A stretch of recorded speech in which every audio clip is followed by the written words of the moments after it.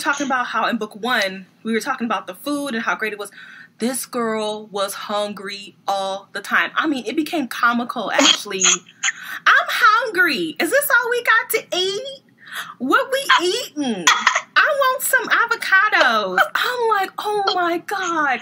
And then when she gets to the city that they're going to and they actually have hot food, I'm too tired to eat. I was like, are you kidding me? You've been complaining about how hungry you are the whole time. And then you finally get a hot meal and you want to go to bed? Oh my God.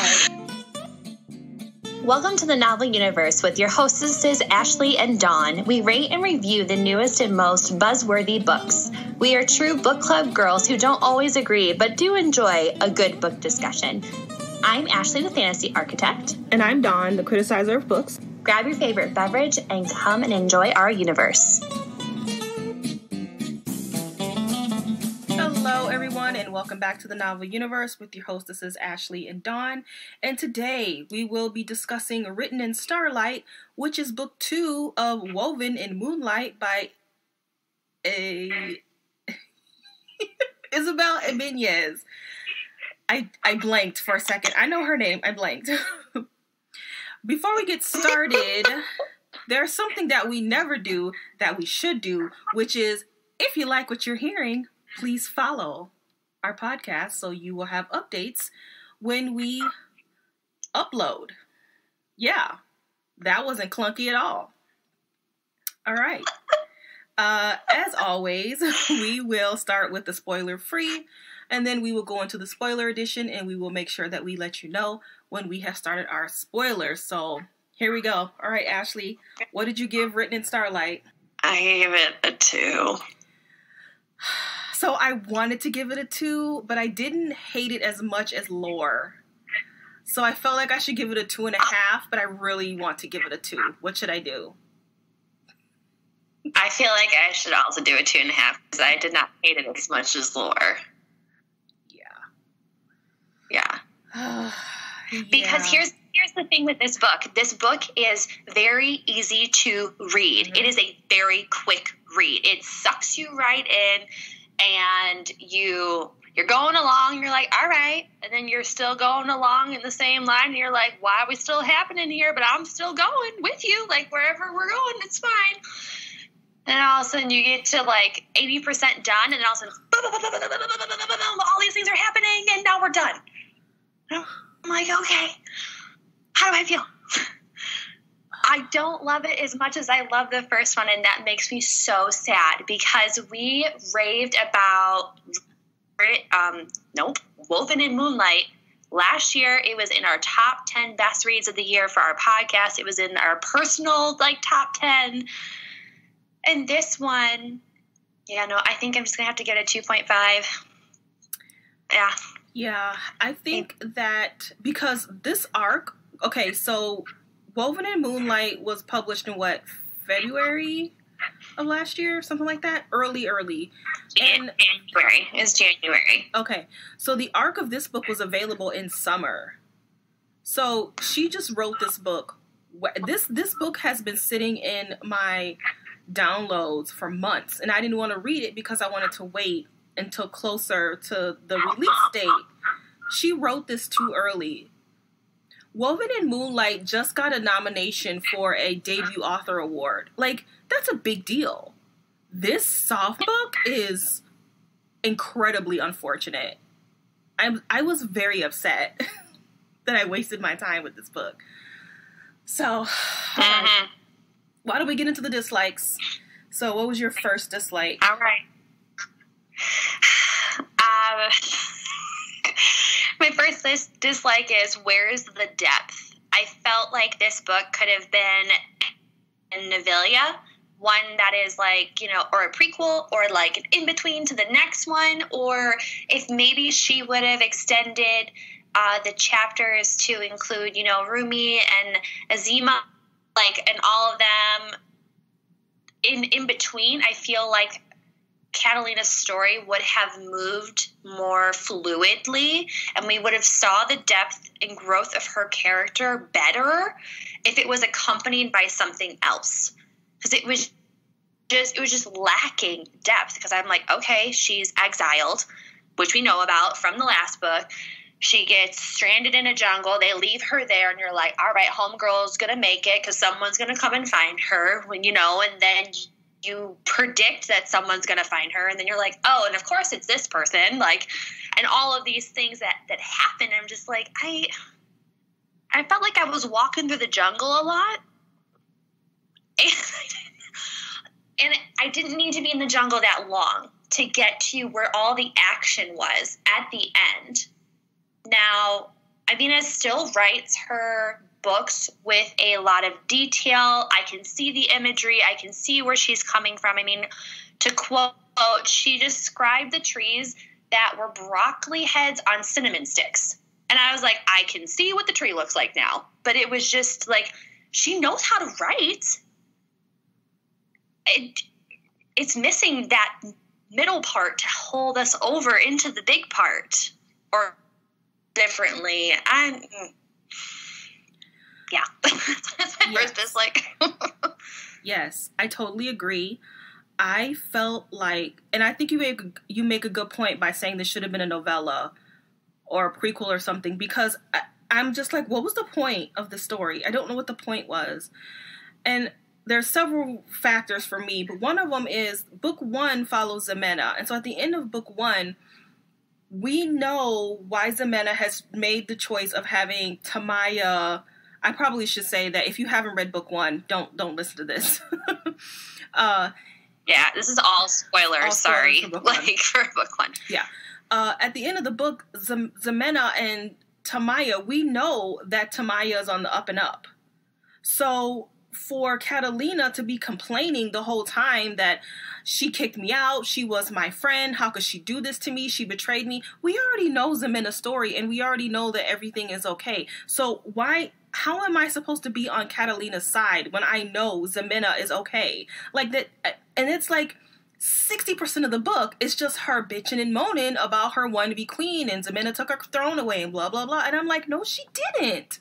So So to make your point, is like there was no point to the story. It really should have been a novella, or we should have had Ximena in there or something like you said. And the writing was so elementary. It was like this was a middle grade book. Yes. It's like she regressed. I don't understand. This book has, like you said, no depth. It's not challenging anybody. There's nothing critical here. There are no themes here. This is going to be a short podcast, guys, because I got nothing to talk about. Yeah. Yep. And the story was too long to get this whole entire process of how Catalina is going to move forward with this information that she's been given with and trying to find her path in this life now that she's exiled. Her people are no longer following her anymore. It's just like, okay, we spent 65% of this book following her and Manuel through the jungle trying not to die. I'm like, but it's just, it was so sad, because that was one of my next points that you said, was the fact that this felt very elementary. I felt like I was reading a juvenile book versus a young adult book.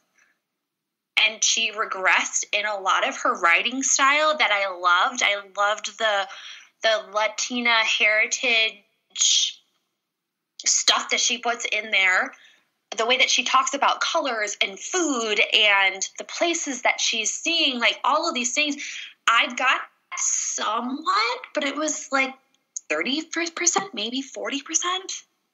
It's just, it's disappointing is what it is. I was really looking forward to read this book because we read Lore beforehand, and Lore was just so it's like I was excited to read something that I know is going to be good because I love this author. And now I'm disappointed. Yeah. Because now I don't want to read the next one. Oh, I'm not reading if she comes out with another book. I'm not reading that. Are you kidding me? Heck no. I did not like the magic system. I felt like it had no rules.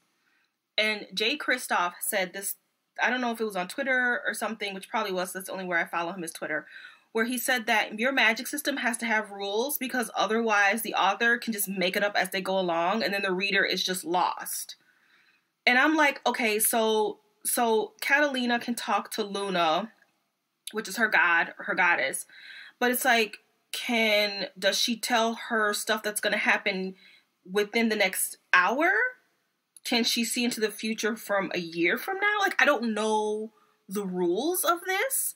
And it just keeps changing. Oh no, she only gives you a couple words and then you have to fill in the gaps. And then it's like, I like the concept of it. I like Luna and that she's a seer. Catalina's a seer. I liked all of that, but the magic system just didn't do it for me. Mm-hmm. Yeah, no, and I agree, because the whole point that I think the author was trying to show us was that Catalina's been so sequestered in her own body and her own mind and her own people and the things that she thought for her whole entire life, that she has no idea how the outside world works. She has no idea that other people could have magic like her. And so we're like put into this like turbine effect where we're just spinning around, and she's like, why can they do that? Why is Luna talking to them? No, she's only supposed to talk to me. I'm the only one that's supposed to have this power. And I'm thinking to myself, you like snotty, stuck up Condessa, like when we know that your right hand maid, which is your best friend, Zima, whatever, however we say her name, she has powers to weave, she has the power to make tapestries come to life through her weaving. And it's all by Luna shining in on her. So it's like, it's not just you that has this ability to speak to this goddess. So, yeah, no, I agree. There was not enough with the magic system. It made me very upset. Mm-hmm.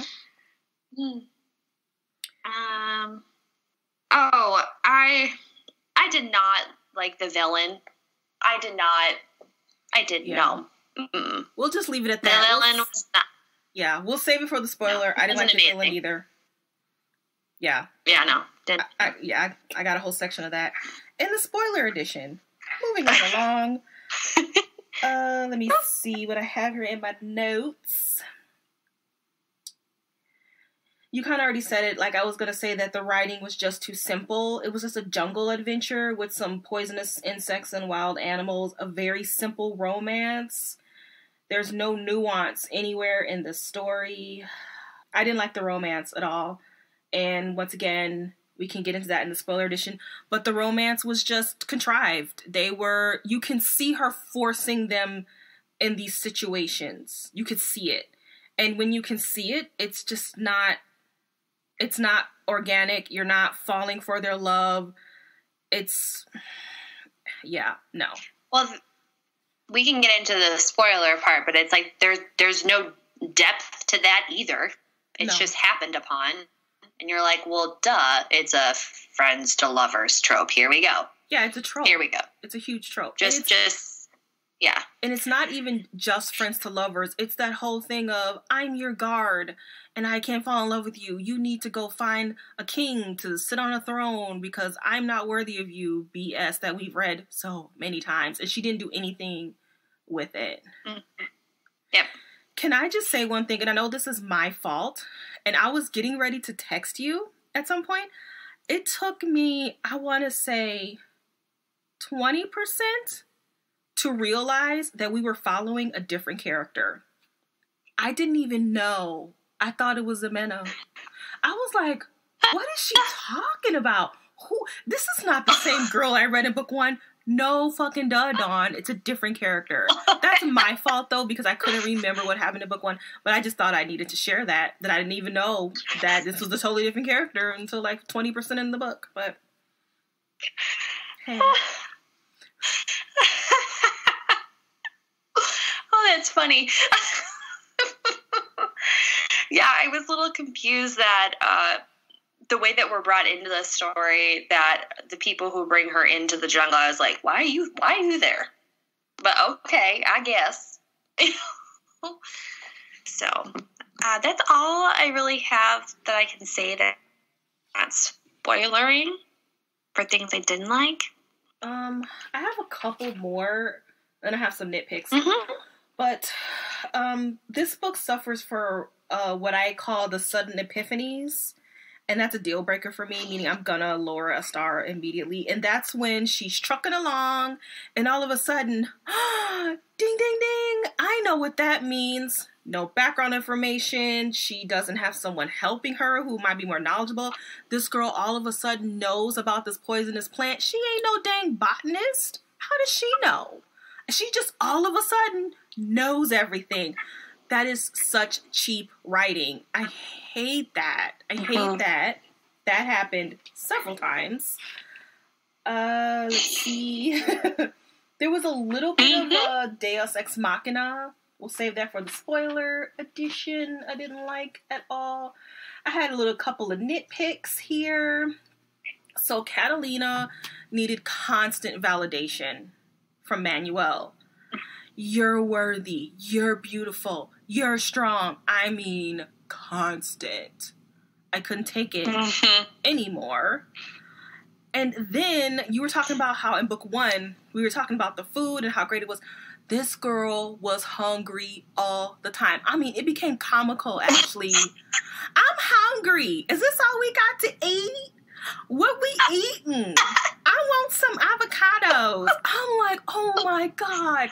And then when she gets to the city that they're going to and they actually have hot food, I'm too tired to eat. I was like, are you kidding me? You've been complaining about how hungry you are the whole time. And then you finally get a hot meal and you want to go to bed? Oh my God. Drove me nuts. I wrote down, to go off of that, Catalina is whiny, narcissistic, entitled, obviously convenient. That was a different line. Just end with entitled. She's whiny, narcissistic, and very entitled. And I don't like that. I cannot follow her character. The same thing you said about how hungry she was. I was like, oh my gosh. Your people were just starving in book 1. They were just starving. Yes.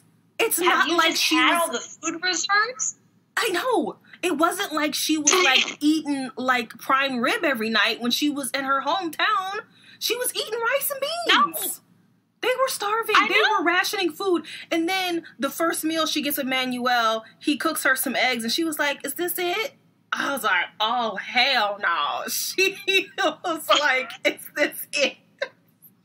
Oh, God. I don't understand what the point of that was. I don't understand. Other than to understand that she was so spoiled and so just not grateful for what she's been given ever at all, with her gift, her title, her friends. Like, she lacks this gratefulness and respect for it, that it's just I want to be satisfied, so please help me. Am I doing a good job? Please okay, can you tell me again I'm doing a good job? Yeah. Can you tell me I can do it, please? I'm waiting. Hello. I'm waiting with my eggs and my avocado toast. Can you tell me how beautiful and how great I am? Oh, God. Yeah. I can't read my... Oh. This is a nitpick, but this killed me. Okay. So they have been given some very important information the day of this huge festival, this 3-day festival that they're about to have. And the information is so dire that they need to cancel the festival. And Sanko, I was calling him Zonko, by the way, like Harry Potter, the Zonko store. And Sanko... I was calling him like Sonic. Oh.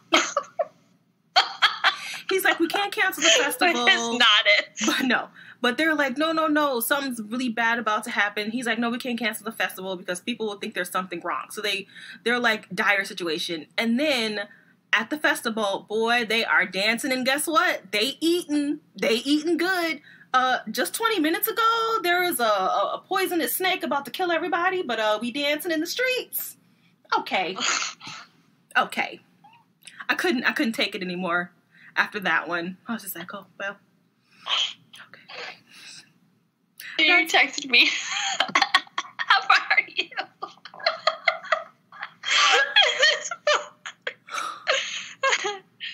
Oh, that was so funny. All right. Did you like anything? We said, this book Go ahead. What'd you say? Go ahead. What'd you say? I was just going to transition to the lights. That the book it lacked depth and plot lines and consistency and congruency with other characters. I'm so disappointed. I can't say it enough. Yeah. Did you have any likes?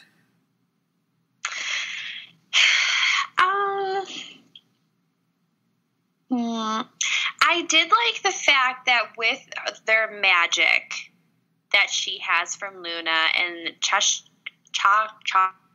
however you say her name, Chaska, who is also a seer from this, golden village or golden kingdom that they're at right now. Kelly is trying to gain unity with the king, so then that way she can get her people back and blah, blah, blah, blah, blah, blah. I liked the fact that Chaska shows her that in order for her to access her power, she needs to love all of the gods, meaning Luna, Pachamama, that's Pachamama, and then I don't know what the sun god's name is. I didn't write it down. Lita? But I liked that fact that it's not just like, you're not just worshiping Luna, like everything is connected together. You need to make sure that you're hitting all your points here, which I think just added to Catalina's character and how she then transforms into understanding that everything has to work together in a peaceful harmony in order for it to work. This one-sidedness is not going to work, which that's what I did see out of, her self-discovery, but it was also a very easy thing to see. It was easy concepts. I didn't have to think hard with this book, which I guess if you're wanting a lighter read to just zip on through, go for it. Mm-hmm. Let's see. Did I have something else that I liked about it? Oh, there was one quote that I really liked, and this is just a part of how amazing this author is in her first book, where Chaska asks Catalina, are you afraid of what will happen if you let go of your anger? And I think that was like a key point in this whole entire story. Catalina's been carrying this anger towards other people and what they've done to her people for so long that she doesn't know how to be without her anger. And I was like, there's a golden nugget. Thank you very much. Okay. Now give me a little more. And it didn't do that, but that was the one quote that I highlighted. I was like, all right, that's good right there. Yeah. You're drawing the character to realize something inwardly about themselves that they are struggling with and that they have to come to this crossroad and, am I going to continue this way or continue this way? And how am I going to survive without the other? I like that. That was a dumb one. No. Yeah, I also documented that, and then I'll talk about in the spoiler edition how it went terribly wrong after that. Okay. Because the second after he said that, it was Zonko, by the way. Sanka, who said that. I liked that there's some Spanish 101 in here. I felt like I could speak a little Spanish. I was like, oh, I know what that means because I took Spanish 1 in high school. So I like that. I do think this is a good book for younger teens. Like we said, this is more of a juvenile book. The first book I would consider YA, but this book is like juvenile. Middle grade fiction. Yep. So it is a good book for younger teens because it's quick And there's some cool monsters and magic in here that they will probably like, but as an adult reader, you're not going to be challenged much. And I did like the mythology of, like, I like the poison flower. I like the butterfly. I'm not going to say what happened to the butterfly because it's, you know, it's not a spoiler, but it's kind of cool. I like the butterfly. Love that and part. The jaguar. And, like, so, like, the mythical stuff was really cool. I wish it could have been more integrated into the story and not just some jungle adventure. But that's about all I like. Mm-hmm. Yep. Well. All right. Well, that's all I have. Yeah, that is our spoiler-free review of Written in Moonlight. That is not right. Written in Starlight by why can I not say her name? Isabel Ibanez. Isabel. I mean, I think it's because of the two I's and it's confusing me. I want to call her Elizabeth. That's what's wrong. Isabel Ibanez. And our next podcast, we were going to do Gilded Ones, but we're not going to get the book in time, so we have switched it to... Was it? We just switched it 10 minutes ago. The Girl Upstairs? That's not right. The Wife Upstairs. Girl Upstairs. Is it The Wife Upstairs? Wife Upstairs? The Wife Upstairs by Rachel Hawkins. Yes. Someone is upstairs. The Wife Upstairs. Yeah. That is adult thriller. So we're going to be doing some more adult books because our first two YA books has been garbage. So we're gonna try something different next month and do some adult. All right. Mm-hmm. So we are now going to get into the spoiler edition of Written in Starlight in 5, 4, 3, 2, 1. These days, more authors are including mental health content in their books. But do you ever wonder how accurate some of this stuff is? Or do you ever read something where you know the author just gets it? I'm Elise. And I'm Priscilla. And we are Novel Feelings, a podcast where we discuss mental health issues in fiction novels. We are psychologists and book lovers, and we have a lot of opinions. So look for Novel Feelings wherever you get your podcasts. Now, back to your show. Okay. The writing was just super clunky. It was just super clunky and chunky and bad. And, okay, so this was one of my biggest reasons for, not my biggest reason, but it was a problem for me, was, okay, so she is going to Sanko, and she is like, look, I have all my anger, I need to get rid of the Illustrians, or I can't remember who's who. I think they're Illustrians, and the other people were something else. We need to get rid of them. And I need your army to do it. And he's like, I don't want to get involved in your war. What's in this for me? Accurately so. And she's like, okay. Then she comes back the next day. I need your army. And he's like, no, I'm not going to sacrifice my people in my land for your revenge that I want nothing to do with. And she's like, okay.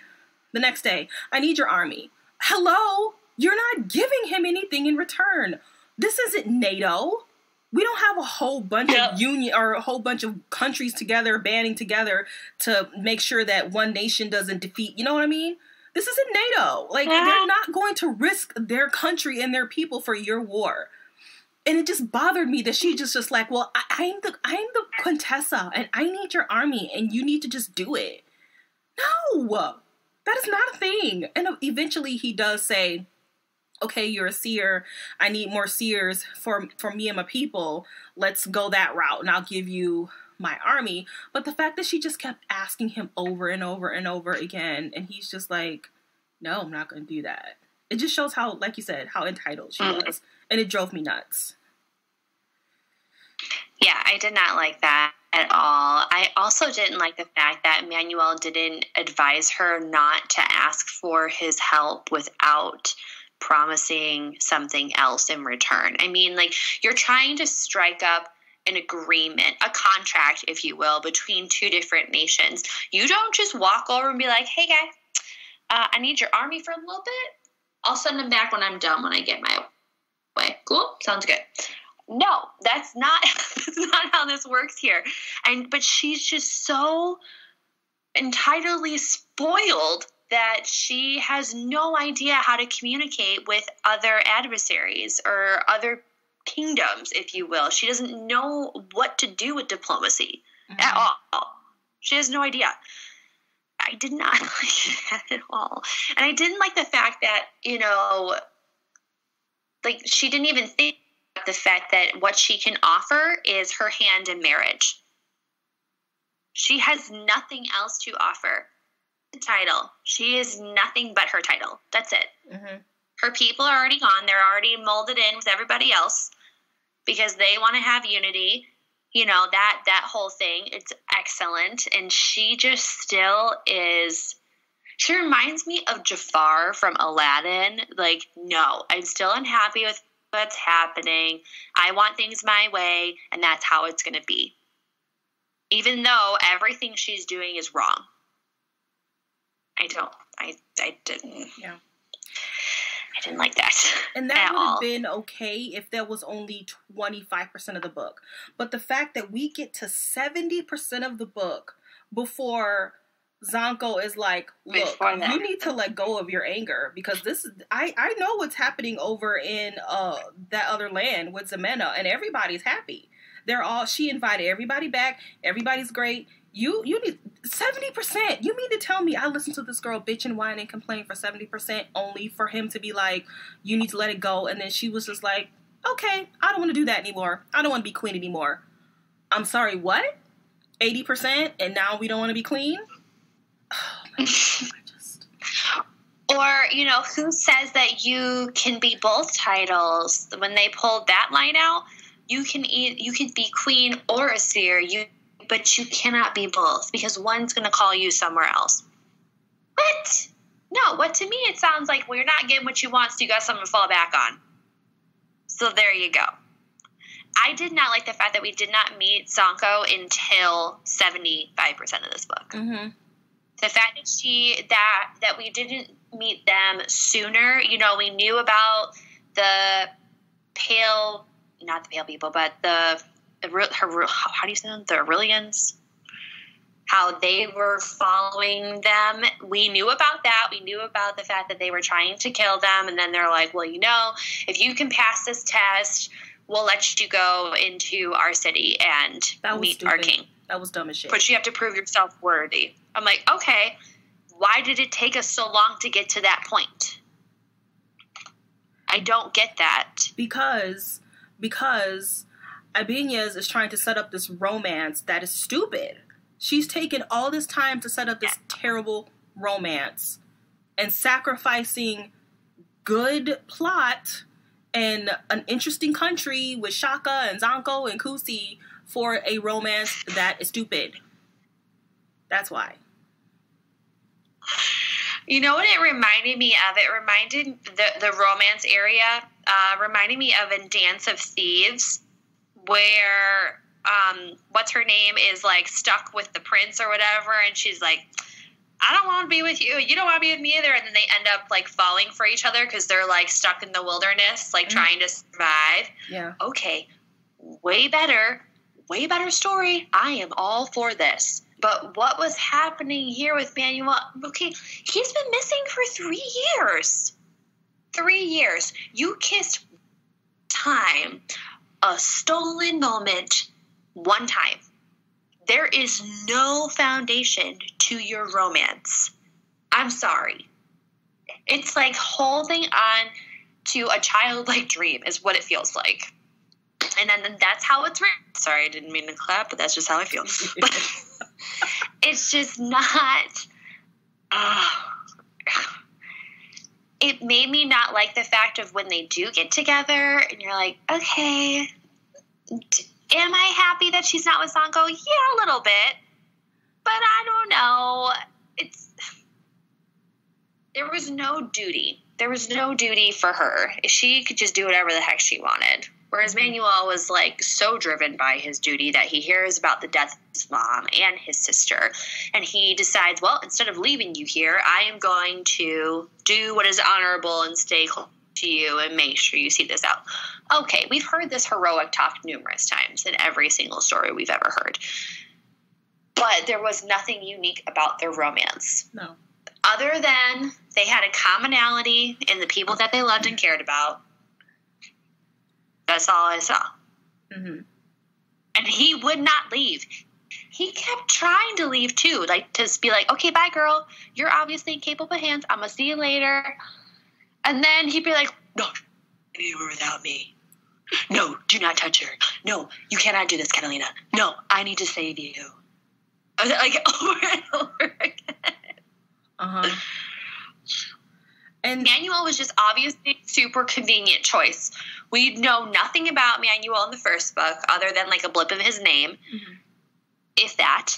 And then all of a sudden, oh, guess who's stuck in the jungle? Oh, your guard's son, who we haven't seen in years. He's just here.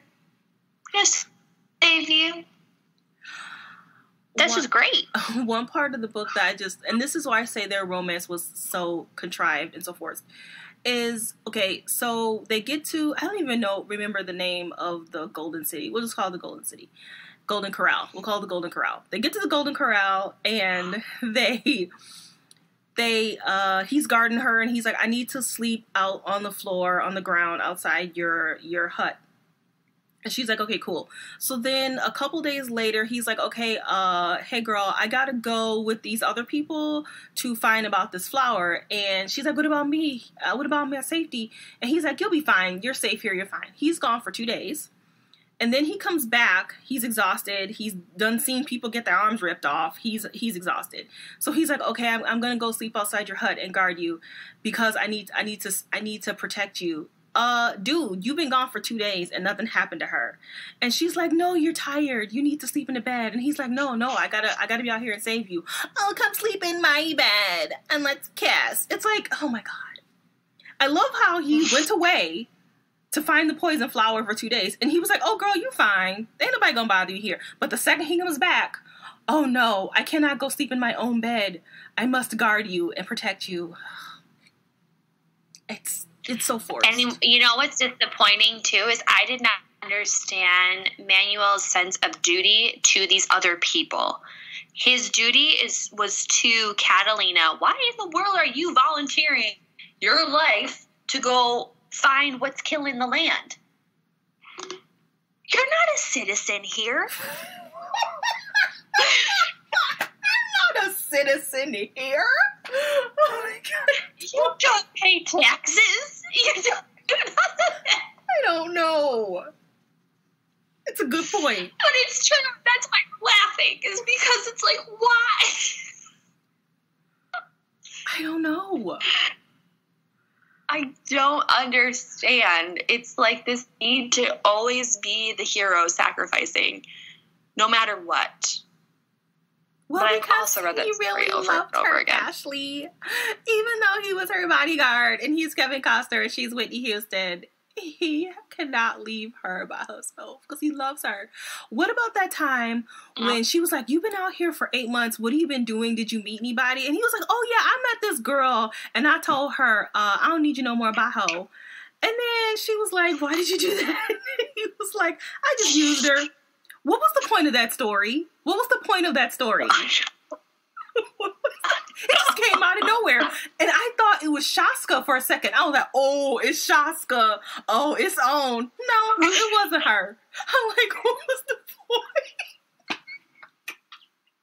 Oh, God, why did we read this book? I didn't even think it was Shaska. I was just like, it's some poor village girl lost in the jungle. Oh, He's no. like, hey, you gotta help me out for a minute. Oh, man. I did not like, the last thing I want to talk about is I did not like the fact that Rumi was one of the people that Atok or whatever, the villain of the story, he had, intercepted their travel party because they were the ones that brought Catalina in to make sure she was safe. And, like, I get that he was there for Zima, like, to make sure that her best friend was taken care of, even though she's being freaking banished into a jungle that eats you alive. Okay. The trees are poisonous, so certain grass and everything. Just walk straight ahead, don't touch anything. Okay. In a jungle of foliage. Sounds good. I did not like the fact that Rumi and his guards were the pale, possessed people taking other people. Yeah, basically they were White Walkers from Game of Thrones. That's what that was. Yeah. I was like, okay, first, because I remember saying to you after we read Woven in Moonlight that I bet you Atok and Catalina are going to somehow conspire together. Do you remember this conversation? We were like, they're going to come together and come back in and be like, no, this is not how we want things to be done. Do you remember this? It wasn't Atok. It was the priest. Yeah. But that's the guy. He gets banished too. Oh, the priest. Oh, okay. Yo, I don't remember, but I believe you. Yeah. So when that happened, I was like, oh, there he is. I've been looking for you. You got lost in the jungle. And he's like, I need to find this gold. So-and-so's kingdom is going to align with me, and I'm going to gain their whole army and all of their power. And I'm like, you just sound like Catalina, only you're a little bit more vicious sounding. A little bit? That's all. And he pops in 90%. Oh. We meet him. Do you have the percentage of when he's defeated? Because I wrote at 90%, here comes a villain. But I love that you put 90% as well. Did you write at what point he leaves? That he's defeated? Did you put it? What'd you put? No, I did not write that part down. No. 95%. He is defeated in 5%. Yeah. Rather quickly. And Sanko dies. Sanko's dead. Sanko's dead. I don't know what that was. His guards are dead. I keep smacking my microphone because I'm like so frustrated. Sorry. What was the point of Sanko? We didn't even need Sanko. There was no point of Sanko. Mm-mm. No. Or Kushi, whatever that guy's name is. Kusi. What I was saying was that. What was I saying? What was I saying? Oh Lord, it's something to do with. Okay. So in the 5% that she defeats him. So we talked about how Sanko is like, hey girl, you need to let it go. And this is clearly her growth moment, if you will. And she's like, okay, I don't want to be queen anymore. And then here comes the priest, and he's like killing people, and his whole motive was dumb as shit, because he wants revenge because they wronged his family, and he wants the throne. Okay, whatever, dude. So he, like, yeah, he's telling his whole jam about what he's gonna do, and then all of a sudden she figures it out. Sudden epiphanies. She figures out what to do, and then Luna just inhibits her body and takes over. Homegirl did not grow. She did not defeat the thing. Somebody did it for her. Luna did it for her. She did nothing. She's pointless. Why did we need her? Why didn't we just have Luna the whole time? Yeah. I agree. Frustrated with that one. And that's what I was calling a deus ex machina, because somebody just comes up and swoops in and saves the day. Mm-hmm. Well, and here's another thing as well. We talked about the fact that there are no rules with this magic. There's another point right there. Nobody said, if Luna finds you a worthy vessel, you can access her power to make sure there is restoration for the people. Okay, tell us that somewhere. Even homegirl Shashka had no idea that you could do that. You know, this is something else I did not think was okay. Both of the seers saw different things. They saw different things and how they were supposed to move on with their lives. They did not see the same thing as each other. It was always different, and it was always in these like one-word little constellations that you had to somehow piece together. And I did not like that at all, because there was no consistency, you can't trust Luna. She's showing somebody else something else. Does that mean that that's their destiny? That's why? I don't know. Yeah. I don't know.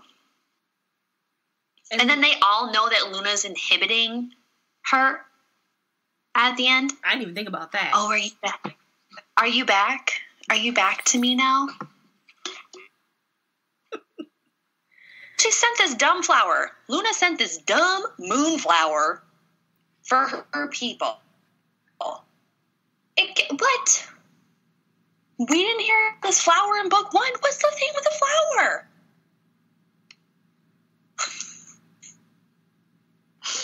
No. I wish you guys could see our faces. I'm sorry. This is not a more uplifting podcast that we have. We're just like two girls spilling our tea over here. Like, did you see that? I don't know if I like that.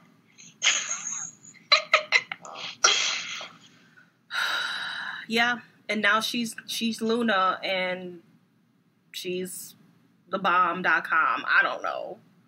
I don't know the point. I don't. Mm-hmm. Yep. Yeah, it was. That's all I got, man. I got nothing else. Same here. That's all I have. It ended too perfectly, if you will. Yeah. It really did. I'm glad that there was restoration between their friendships. That's awesome. Whatever. Now she's living with the other people and she's changed herself into who she needs to be. Fine. Sounds good. But yeah, it was too clean. You know, people died because in the story, some people need to die in order to add some oomph, some excitement. But I wasn't attached to the people who died, so it really did not bother me that they were dead. Or alive. So, yeah. Guys, that has been our podcast of Written in Starlight. So far, January is off to a great start. Oh my God. We're hoping that February brings some more good news. Please. This is every year. It never fails. I always end my year, my reading year, end of year, whatever, on a great book. I always on a great book, and the freaking first book I read in the new year is always shit. It has happened 3 years in a row. 3 years in a row. Well, see, that didn't happen to me. It didn't happen to me because I finished the J. Kristoff series, so it was good. Like, I had some goodness. Good for you. But John was way ahead of the time there. It's fine. Yeah. My first book was Lore. Yay. Mm-hmm. Okay. All right, I think we have ripped this book a new one enough. I would still recommend book 1. Well, if you're still in the spoiler edition, you probably read 100%. book 1. But yes, book 1, I would still recommend it. I still liked it. I don't know what happened in book 2. I will not be reading book 3 if there is one. So, yeah, that's all we have for you today. Thank you for joining us, and we will catch you in the next podcast. Bye-bye.